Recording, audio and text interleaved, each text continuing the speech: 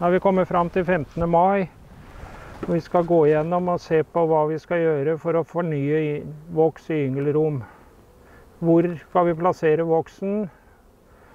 Og om nødvendig er vi nødt til å sette på en skattekasse. Det får vi se på. Så den vurderingen får vi ta nå. Se hvordan yngelen ligger. Det ser passe gjengrodd ut, så være litt forsiktig. Nå skal vi gå ned og ta ut 2 tavler med yngel og erstatte med byggevoks. Og poenget er da også å sette inn de tavlene på den plassen hvor biene bygger penest. Gi dem litt røyk. Nå har jeg gjort klar en kasse med 2 pakkvegger og 4 rammer. Skal det inn 2 utbygde tavler i senter her, med yngel. Poenget er å fornye voksen i bånd utover sommeren. Skal vi se, nå vil vi løfte forsiktig. Det er mye bier nedi her. Skal vi se om det er... Nå ser vi at de har i løpet av dagen i dag, første dagen etter den kuldeperioden, så har de allerede begynt å trekke inn honning. Honningen ligger i området inne blant yngelen her. Det finnes ikke hverken larver eller egg. Så for å være sikker på at ikke dronninga er her, denne tar vi ut. Da rister vi bort biene, sånn forsiktig. Nå ser vi skvalper honning ned på, ligger på rammelistene. Så etterkontroll. Kan du se på yngelen. Det er symmetrisk fint yngelleie. Og bakersiden er også identisk. Rimelig identisk. Se, biene kryper. Unge bier har krøpet her, unge bier har krøpet der. Altså det gir et inntrykk av dronninga, at dronninga er en god egglegger. Da putter vi den opp i den kassa som skal over, og så leter vi fram en til. Skal vi se, fremdeles så er det bier nedi her, så jeg får være litt forsiktig. Her ser vi også omtrent det samme, bare at denne her har krøpet. Her har vi litt grann yngel igjen, men resten har krøpet. Og den er også identisk på 2 sider. Jeg kan når jeg står og ser, ikke se hverken egg eller larver her enda. De mistet omtrent 6-8 dager med egglegging på grunn av det været vi hadde. Riste forsiktig av, vi kan ta ut denne også.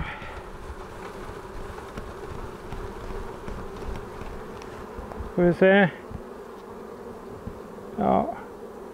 Noe spredt yngel er det her. Vi har noen... Kan si det ligger noen få spredte yngel her. Er det noen spredte larver. Men ikke noe mye, ikke mange. Men det er mye nykrøpende bier.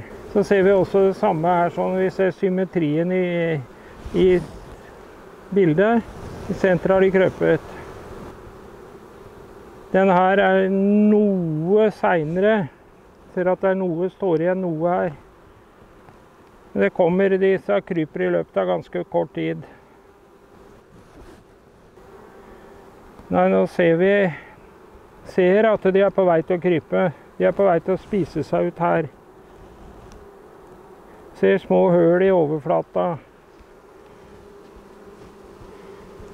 Der har vi en som spiser seg ut nå.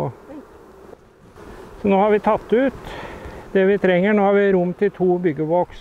Nå vet vi også, har sett på værvarslinga, at de neste dagene fremover er meldt varmt. I og med at de sto ved siden av hverandre her, så kan vi ikke sette de ved siden av hverandre inn igjen. Byggevoks kan ikke stå ved siden av hverandre i yngelrom. Det er på grunn av at de bygges symmetrisk og speiler. Når de speiler en flat plate, så får de en flat plate igjen. Så da vil de bygge ustrukturert.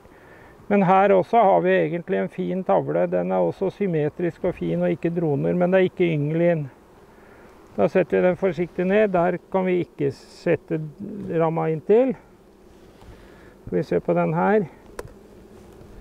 Nå var det så vidt kommet noen små larver i den tavla, så hvis vi ikke finner noen bedre plass å plassere, her kan vi plassere.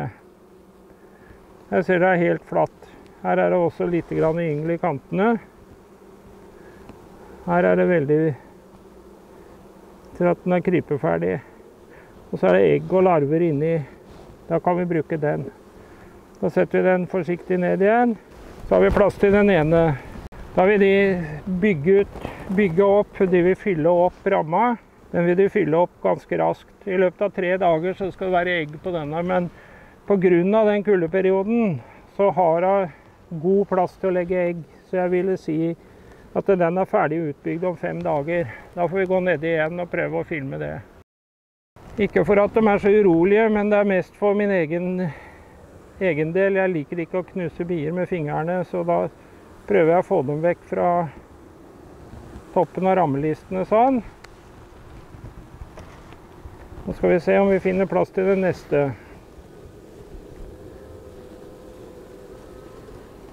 Her også har vi godt med yngel. Ikke mye droner. Det er noen få droner her, men ingen nedover i sidene. Kanskje der hadde vi en der. Ja, det er ikke så farlig. Det er bare en 4-5, så det skal kunne gå. Er det dronebygg, så bygger de ujevnt. De vil prøve også å få speilet den flekken over på den bare flekken på motsvarende side. Så setter vi den ned. Da har vi kommet så langt. Nå har vi plass til det neste. Nå kunne vi satt den ned, men skal vi se på den.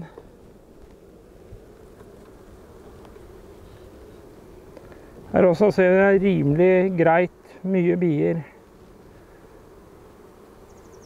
Så kan vi se bakersiden, og så tett med bier.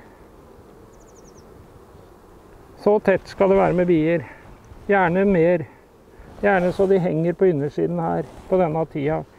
Det er på grunn av varmen, varmeutvikling. Varme er alfa og omega for biene. Bier er veldig varmekjære.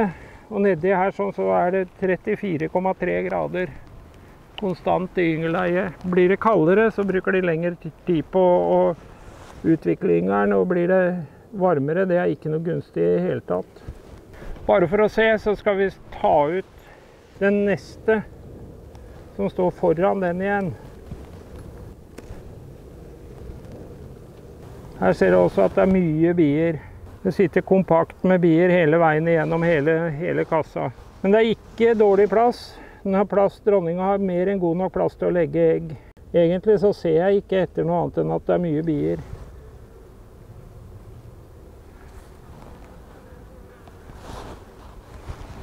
Sånn, nå er vi tilbake på plassene. Skal vi ha nedi den tavla. Forsiktig.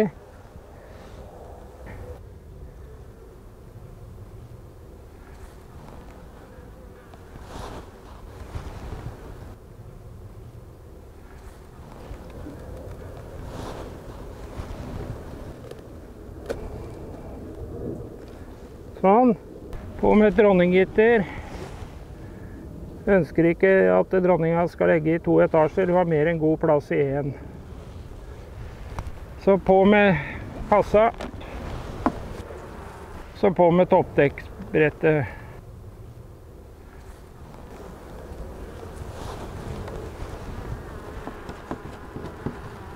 Sånn. Tilbake på plass. Nå skal vi se på en ny kube.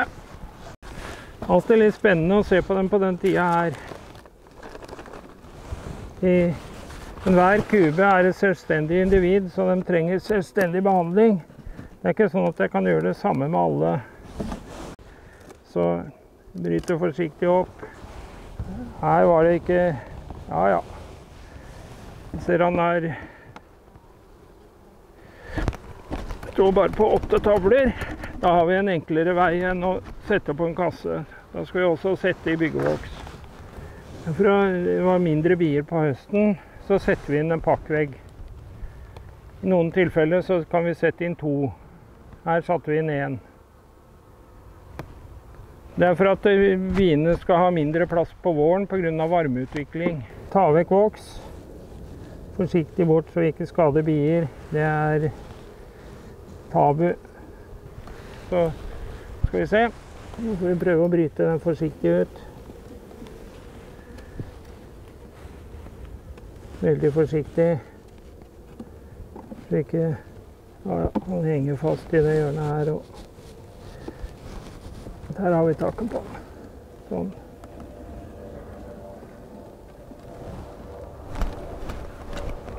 Nå skal vi sette inn 2 byggevoks, og nå må vi lete fram plassen den skal stå i. Her skal den ikke være. Det er lite mat, og lite mat der. Men det er i ytterkant av yngeleiet. Vi skal ikke ha ut noen her, vi skal bare sjekke ut at det er... Der går dronninga der. Så er fremdeles eggleggende, så... Sånn. Setter den forsiktig nedi. Vi får se. Der var det pent bygd på 2 kanter. Vi hadde en flat side der uten mye droner. Får vi se her om vi kan bruke den. Ja, jeg tror vi gjør det. Her har vi en flat side, pent bygd. Litt lite bier er det, men ikke noe droner, ingen utvekster, og den motsvarende siden var også fin. Du kan se på den nå, siden som går imot. Den er helt flat. Her, at det ikke er dronebygg. Ikke dronebygg, pent utbygd. Sett der nedi.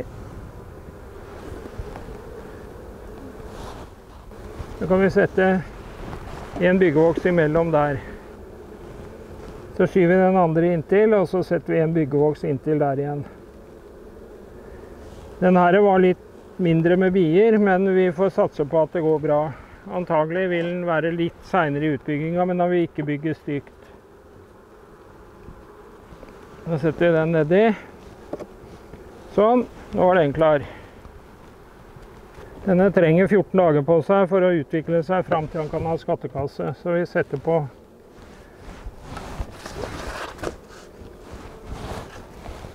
Så den vil få lov å stå i fred i 14 dager til. Sånn.